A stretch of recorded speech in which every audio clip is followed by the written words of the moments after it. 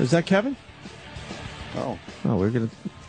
Kevin Smith. Good morning. Good morning, Kevin Smith. How are you? How are you guys? Hey, were they playing Clerks in Central Park yesterday? That's why I'm calling in. It's happening on Sunday. Oh, Sunday. Because I do a lot of biking, and I bike... Oh, wait, my bad. It's Saturday night. Oh, man. Because I was biking... Two things that I'm going to tell you about. What about the bike? Go ahead. Oh, no, I was just biking around, and I saw where they're going to have the festival. That's pretty cool. They're doing a quick little mini movie festival in Central Park. And I knew really Kevin Smith had... Every summer they do this festival in the park, and then they do this voting online to let you pick the last movie. And this year it was Clerks or Coming to America, and so folks voted up Clerks, and Clerks gets to play. It's a Saturday night in Central Park. I think it's in it's called Sheep's Meadow. Yeah. And Brian O'Hollander played Dante. He's going to get up, introduce it, and do Q&A and stuff. Oh. Unfortunately, I'm going to be in Ottawa on stage, so I won't be there. Oh, you won't be able to make it? Pretty cool. It's close to Sheep Meadows. Meadows. It's a bummer, man. Like, can you imagine? It's coming up on the 20th year. Yeah. Coming up on the 20th anniversary. And 20 years ago when we made that flick, never in a million years did we imagine it would be exhibited at all, let alone in Central Park. Yeah. So that's a very cool thing for us. That is pretty goddamn cool. Man, anybody else from the movie going to be there? I know for a fact Brian's going. Okay. Jason Mewes is going to be with me, or maybe actually he's flying down to Jersey too, so he might go there. We have a pretty busy weekend. Right now I'm in Florida. I just went to Star Wars Celebration 6, which was amazing. What was that all about?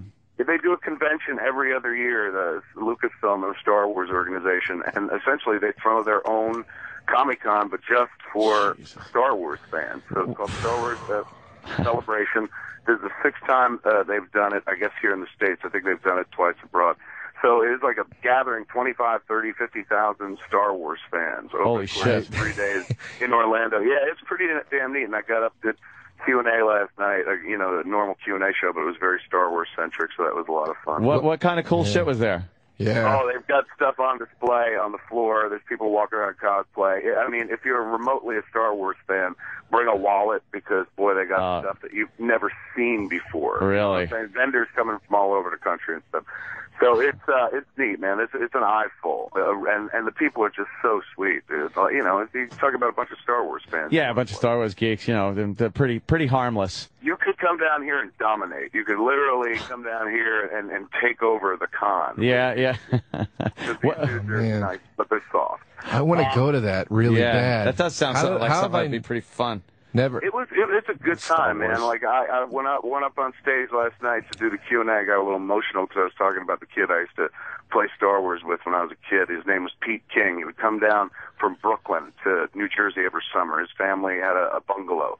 So, his dad worked for, I think it was the Power and Light Company in the city. And when it came to the summertime, he just wanted to get out of there, bring his family down to Highlands because, there's a beach there and a seaside community. So Pete King had every Star Wars figure there was and the big toys and play sets. So he'd come down every summer and we'd sit there and play Star Wars. And I was telling the cats last night that, when he was about 19, 20, he stopped coming down. We stopped playing Star Wars around the age of 13. He got more into punk rock and stuff like that. And one day he was out with his friends, stepped off a curb in Manhattan and just got slammed by a taxi cab. And, oh, man. It was really sad. So when I was on stage. Not a happy story. It's not very happy to begin the Star Wars celebration with, but I man. told him that, and then, said it's kind of like me and Pete finally made it. So it was a really, really nice moment. And then, of course, lots of Mon Mothma jokes and stuff like that. Of course. Humor. Every Star Wars joke I always thought was too obscure to include in a movie, I was able to bring out last night. Yeah, they'll get them. Kevin, did you go to a Star Wars the orchestra thing live when they did that? No, but I heard it was fantastic where they performed the score live with the movie. It was amazing. Well, first of all, in the lobby of the venue, they had all actual memorabilia from the movie. So I took pictures of the actual Han Solo frozen in carbonite, the actual thing. Really? Shit like that. That's awesome. And then you go in. There's an orchestra. There's the biggest LCD screen ever of all time or whatever. Behind the stage, and they play there's a live symphony and chorus there, and they play to the clips, but they play it perfectly timed live to the footage of the cool. That's and awesome. and then Anthony Daniels, C-3PO, narrates the whole thing, and he tells the story of all 6 Star Wars movies over the music. And they start with the fucking 20th Century Fox thing, and long time ago in a galaxy far, far away, and like, dude, I'm getting chills talking about it. I literally cried through the first like 5 minutes of it. Through your tears. Out of excitement. You just were weeping openly from the music. I get so excited at shit like that, it makes me cry. Music does I cried something. at fucking the last Wicked? Batman movie. That scene in Dark Knight Rises when the lights go out in that garage and that cop goes, "Oh, you're in for a show tonight, kid," and you're like, "Batman's coming back! He's coming back!" Like I cried from that. Derosa. Good for you, That was Joe. not the moment. That wasn't the moment for me. The moment I started crying in Dark Knight was when he was flying away. Spoilers. He's flying away with the nuclear weapon, and it's him and in the bat by himself, and they're playing that like high pitched kid singing like Oh yeah, that. as he's sailing out, and I was like, they cut to a shot of him flying, and I got sad because I was like, man, oh man, like they'll never cut this guy a break. Now he's going to be killed by a nuclear weapon. Yeah. As we've all seen the movie, there's a bit of a different ending. Yeah, but why Yes. why can't they just have him dead? Because it's Batman. But come Batman, on. like part of the trick of Batman is like he's almost invulnerable. He's a human. Yeah. This is the double-sided coin of Batman. Everyone who likes him because they see themselves in Batman. Like he's got no superpowers. He's not from another planet. He's not supernatural. He's not a mutant. Here's a dude who just trained really hard and he's got access to untold wealth. So because of that, he's a normal person who can become a superhero. So that's why people identify with Batman. But the odd thing is, you want Batman to be as invulnerable as Superman. Like he's unerringly correct, always in the right place at the right time, has the right thing to say, knows where to put his fist, where a dude is about to attack him from nowhere. His fist comes up, takes him out. Everything about Batman has to be so incredibly calculated where even if he's facing down the smartest person in the world, he's like, I've already beat you 10 minutes ago, and then he explains how or something. So when you see, if you're watching that movie and you're like, you can't kill Batman, Batman can never die. Yeah. He actually gave fans the Batman ending that every Batman fan needs, which is like, oh, Batman would never die. Like, he found a way out of that plane. Even though the nuclear But blast that's why radiated- it would have been cool. No, you can't kill Batman. Yes, that's why it would have been It's cool. so, do you realize people will accept Batman. people will accept Jesus getting killed at the end of a movie before they'll accept Batman getting killed? Batman has to be more powerful than Jesus. True. Very true. So wait a second. So Saturday, there's that Central Park screening at Clerks, totally free. Anyone can go up to it and stuff. Sunday, I'm going to give you a chance to come be on TV. We do that show Comic Book Men on AMC. Yep. Yeah. That's coming back. I just saw the first episode of the new season. It was fantastic. They cut it together. It'll be on in October. On Sunday, we're doing a signing for that book I wrote, Tough Shit, down at the Secret Stash in Red Bank, but we're shooting the whole thing for Comic Book Men. So everybody online, people coming up to the table, man, there's an opportunity for you to be on the actual show with us from 2 to 5 on Sunday. Come down to Red Bank for the signing and be on Comic Book Men with us. Yeah, and just going down to the shop is pretty goddamn cool. You got some great stuff down there. It is. Yeah. If you're into that stuff, you're remotely into the movies we made, there's props hanging up and whatnot. But if you're one of those people who's like, I should be on TV. If Fat Kev Smith's on TV and he's untalented, I too should be on television. Here is your absolute chance to do it. Tomorrow, Sunday from 2 to 5. Going back to something we were talking about before, man, the Star Wars thing with the live orchestra. Yeah. I saw Bugs Bunny on Broadway at the Garden State Arts Center in 1993. And it was basically same thing. They took all these clips from classic Warner Brothers cartoons, like, Kill the Rabbit and all the very musical episodes. And they had the live orchestra performing it. It's pretty damned impressive, man. Go ahead. Yeah, when you watch those old cartoons and realize that, I mean, there was an orchestra going over every little tiptoe move that the characters made, all of those, when they're running, all of them had a song behind it, and it wasn't just some stock music that they threw. It really is amazing the work that went into a fucking cartoon. Yeah. I mean, that's the thing. Like, when we watched those cartoons as kids, we thought, clearly these were made for us to entertain us on syndication on a after school or Saturday afternoon. Yeah. But those were theatrical shorts meant for an audience that wasn't just primarily children. Most of those shorts were viewed by adults, so they poured everything into them. You're talking about gorgeous 24-frame animation, not the limited animation stuff we were used to from Hanna-Barbera and other companies. Oh, when it just got shitty, right? Oh, the animation got crap. Background over and over again. Or even now, you know, in the age of Flash animation, like all of us can be animators. But watching those Warner Brothers cartoons where they were doing feature animation at 24 frames a second, I mean, every second of film contains 24 separate images to make up that second. It's lustrous. It looks almost real, even though it's a cartoon. And then on top of it, they built those amazing scores. They got full orchestras, and their name, the guy's name escapes me. It begins with an L. And composed all of that music and poured it on top of it, and then included jokes that were aimed squarely at the older audience sitting there watching it. So as we grew up, we're watching the Warner Brothers cartoons and being educated as well as being entertained. Unfortunately, we also grew up as a generation that's like, if you got a problem with somebody, drop an anvil on their head. I wish. Jesus Christ. Well, it's like that era of Tom and Jerry where the Nelson Riddle years or whatever. Yes. Like, you know, like those are defined as the good Tom and Jerry years, you know? Yeah. Then they got bad. Yeah, animation got cheap. And there's one era, actually, that people figure the best Tom and Jerry, ironically, because most people will always be like, Hanna-Barbera and their limited animation. But Hanna-Barbera did the original Tom and Jerry theatrical cartoons, the ones that everyone loves, you know, not the ones later on where they're friends. Sometimes they're talking. Sometimes it looks very limited, the animation. But the ones that were made back in the 50s and 60s were made by Hanna-Barbera before they started their TV animation division. And that's when they figured out, like, well, we could save money doing limited animations. Instead of 24 frames a second, we'll do like 12 or 15. Yeah. So, but those cats who brought us, you know, a wealth of wonderful characters, and all the Hanna-Barbera cartoons and stuff, started by doing something even better looking, and that was those original Tom and Jerry cartoons that we all did. Even as a kid, I realized, like, the sucky animation, when it was just the background, the character, and all that moved was the mouth when they had to talk. Like that, and it was just open and close.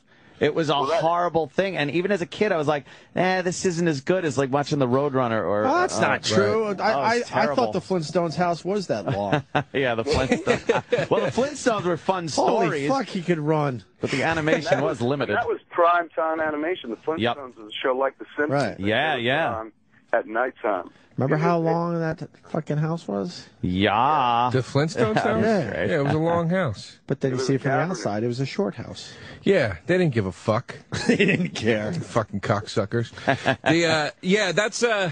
That's why it was so cool when Disney started to bring back the animated, because not that I don't appreciate computer animated stuff, but it's just not quite as cool as the hand-drawn, hand-painted It'll never stuff. be It's fucking absolutely cool. No, I'm not saying it's not cool. I'm just saying it's not quite as astounding to me to look at and go, Jesus Christ, this is hand-painted, as Kevin said, 24 fucking frames per second. On an artistic level. That is insane. And I know CG takes forever, or computer animation, takes forever to do, but there's something about you know, it's so fun. I was in here one time with that guy, Chuck, was in here promoting that movie Tangled, and we started talking about this, and I go, listen, man, I go, it's really cool that you're in this Disney movie, but, you know, I really miss those hand-painted, drawn ones. And he goes, no, this is one of those. I feel like such a fucking idiot.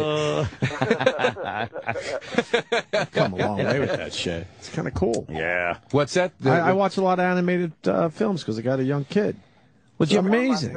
One of my favorites that you know, they've kind of, I wouldn't say stopped 2D animation, but yes, it's predominantly the CG stuff right now.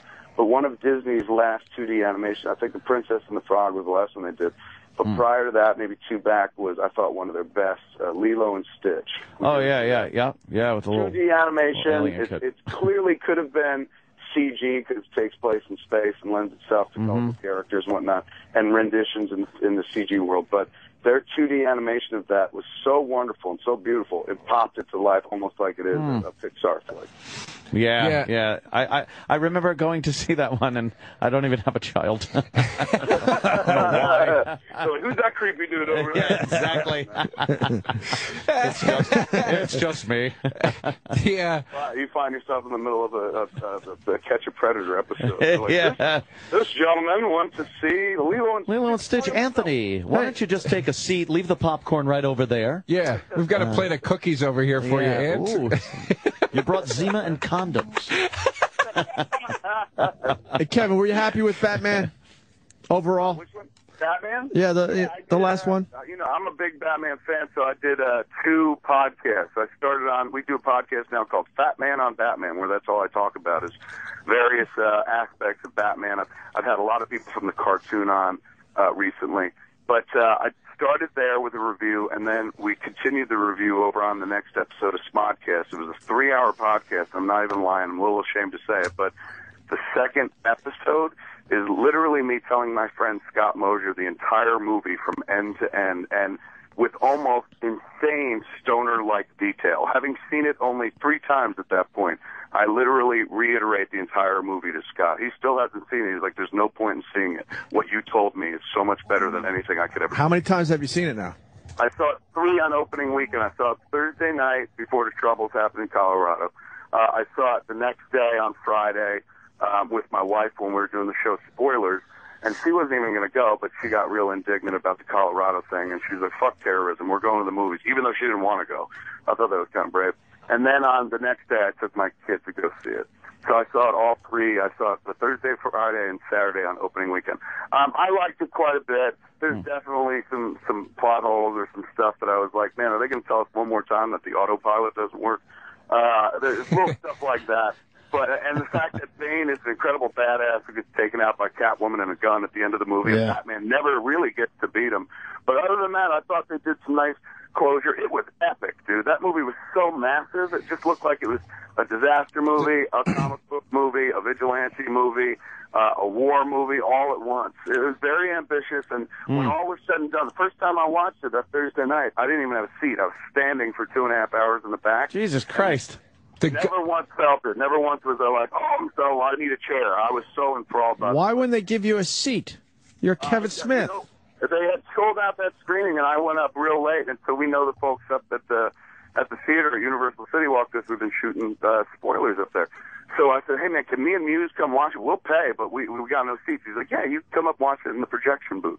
So first we went up, we were watching it from the projection booth, but it's really loud. The projector, the IMAX projector particularly, is insanely loud. So we're sitting right next to it, tougher to hear the soundtrack. So we just went downstairs and stood in the back of the theater, man. And, I'm 42, so I'm standing up. I got varicose veins running down my legs. I'm starting to collapse.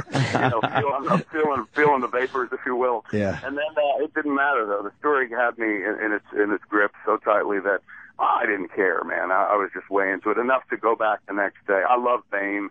All I do now is just Bane lines around the house. Yeah. I'm like, he's wondering why he would shoot the man. Him out of the plane. My wife was just like, I didn't like it in the movie. Please don't do it while we're fucking. I didn't. I had a tough time understanding Bane. Yeah, some people say that. Yes, I really did.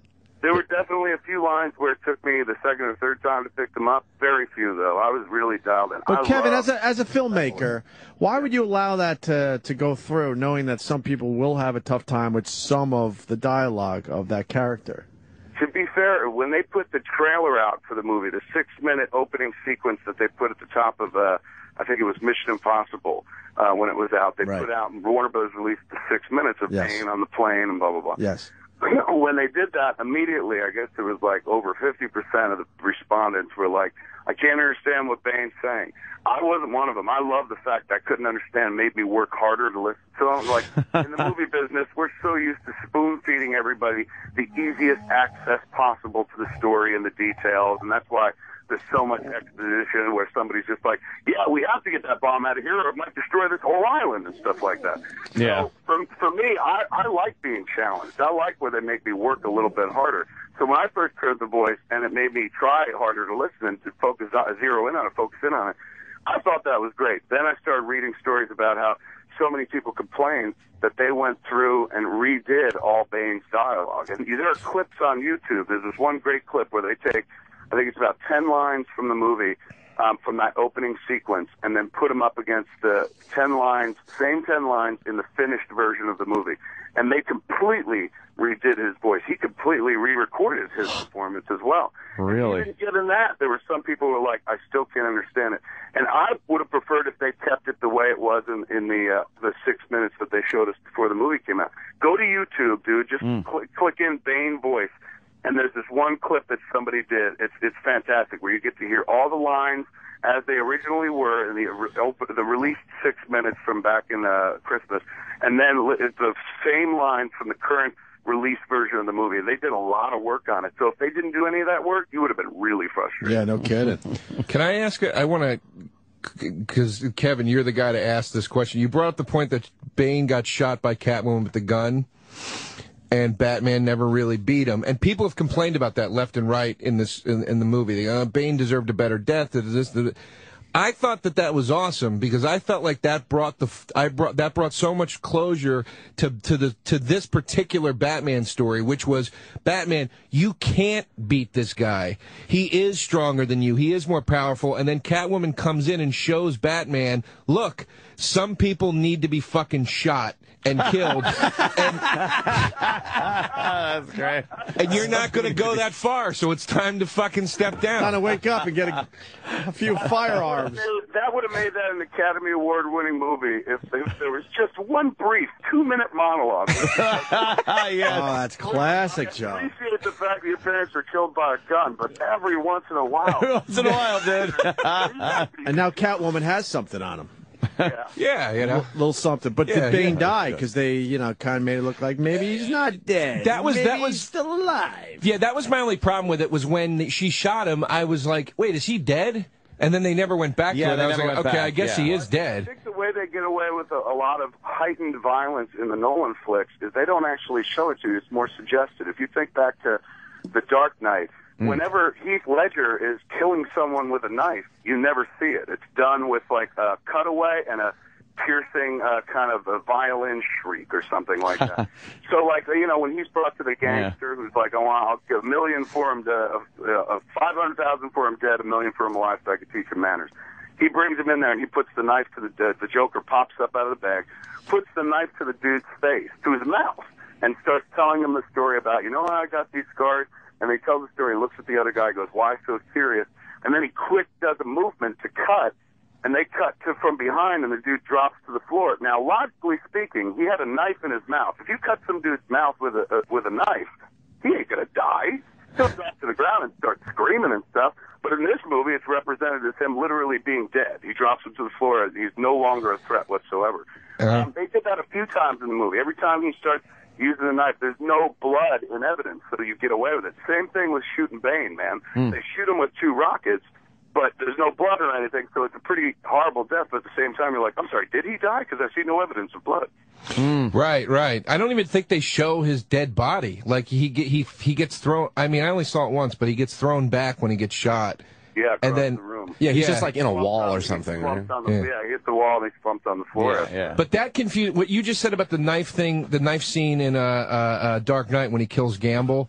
Like, that confused me too. I remember seeing that in the theater and being like, "What the fuck just happened? Did he just kill that guy?" Or like it was confusing. And if he killed him, did he kill him by cutting his cheek open? Like, that would hurt. Don't it would hurt. That would suck. If they're unattended for hours, you will definitely bleed out. But in that moment, you wouldn't suddenly be like, I'm dead, like a video game character, just dropping to the floor. Right, yeah. And even if he moved it from the dude's mouth quickly down to his throat, I mean, I've never had my throat slit, but anytime you see someone get their throat slit in a movie, it usually takes them a little bit to die. So you can make gurgle. Yeah, they gurgle a little. It goes down. Yeah, there's a little bit of gurgle. Gurgle. Yeah, it's a good point about the... we could sit here and pick a point, minor stuff about Dark Knight that bummed me out, but overall, just it was so big, dude. And they treated Batman with the exception of the first half hour where Batman's like, I don't want to be Batman anymore, which is something you would never do. They treated Batman with absolute respect, I thought, and kind of gave him a nice closure, nice ending. What did you think about Batman? I mean, Batman's always been known for using gadgets and using his money to purchase and make and invent these gadgets to use on his arch nemesis. But I felt like all Batman did with Bane was try to throw fists at him the whole movie, and I kind of thought that was a little lame. Well, he had gadgets, right? But the gadgets were kind of like... And another thing I thought that was kind of lame about it was that he tries to throw that magic drug powder in Bane's face. Like, you should know he's from the League of Shadows. It's not going to work, dude. Yeah, but people... He's like, theatricality and deception. People complain about the gadget thing, and my whole response to that was they showed the gadgets in the first movie. They showed more of them in the second movie. Nolan is clearly a filmmaker that was like, we've been there. We don't need to retrace this right now. This is an emotional, personal story about Batman. But they're pitching Bane as this superhuman guy. Like, he's got this apparatus strapped to his face that's pumping him with super juice. And then Batman shows up with a bum leg, and instead of doing anything, instead of using his cunning or gadgets, he just throws his meaty fists at Bane. The thing I didn't get was they showed you that leg thing he gets put on where he kicks through like the cement thing. I'm like, why didn't he use that to kick through Bane's fucking face? There's definitely some issues with The Dark Knight Rises. There's some holes. A little bit. The leg brace was something I had a hard time with too, where I'm like, and it's weird because you got a movie about these people who are like, we have a clean energy device, which we've somehow turned into a bomb.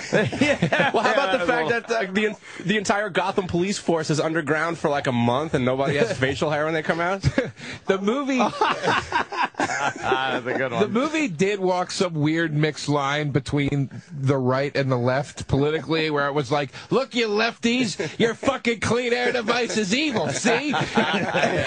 And then there was the Wall Street commentary. I was like, I don't know which side Christopher Nolan is on right now. It was kind of like, in the issues that debate amongst all you mere mortals, the only thing that matters is Batman. Yeah, I got to agree with him on that one. I liked the movie. I thought, I loved the action. It was huge. To see it on the big IMAX screen was amazing. Let's not forget about Anne Hathaway, too. She looked great in that little cat fucking... I thought she did a great job. Absolutely. Yeah. She was gorgeous, too. They were saying she's not Michelle Pfeiffer, but I was like, well, Michelle Pfeiffer did great, but really think about that Catwoman in Batman Returns. Like, that's not even close. Not even. Catwoman in the comics. Like, I think Anne Hathaway was better. Yeah, but that's not saying so much, though. One of my best friends that I grew up with is Anne Hathaway's first cousin. And he came out to a show the other night, and I was talking to him, and just in the middle of the conversation, I go, "Oh, by the way, your cousin was the best Catwoman ever." And he was like, "I know, wasn't she great? She was really good." Like, but it's funny watching a guy talk about some naked literally saying like, "It's my cousin playing Catwoman," but she was the best. Michelle Pfeiffer was good.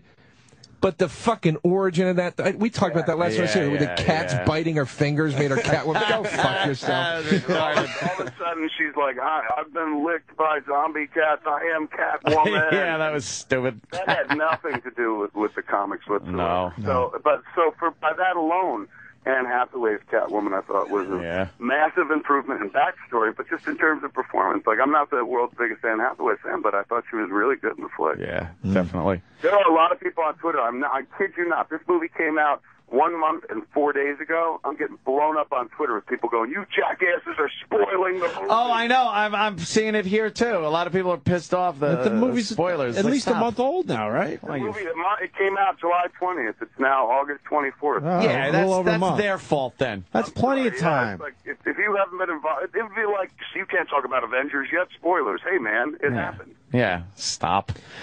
Kevin, we absolutely have to go. But what do you got going on? Give us one more time. On Saturday, if you're anywhere near Manhattan, right near New York City, you come up, see Clerks projected on the big screen for free in Central Park. Brian O'Halloran going to be there, the guy who played Dante, doing Q&A. Yeah. The very next day, on Sunday, if you want to come be on our TV show, Comic Book Men, come down to Jay and Silent Bob's Secret Stash in Red Bank from 2 to 5. We're doing a signing. You don't have to buy anything. People come in, just have stuff tagged or whatever. Bring your books if you've already bought them, the tough shit books. And we're going to do a signing from 2 to 5 on Sunday and shoot that for the TV show. So not only can you get your craft signed, you might be on TV with the Comic Book Men. Very cool, Kevin. Always a pleasure, sir. Yes, Always Kevin pleasure, Smith. Thanks, man. And, yeah, we'll talk to you soon. Great talking to you guys. Love talking Batman this early in the morning. Yeah, right. Absolutely. Thanks, guys. Cool, man. All right. Take it easy, Kevin. And, of course, that Kevin Smith on Twitter.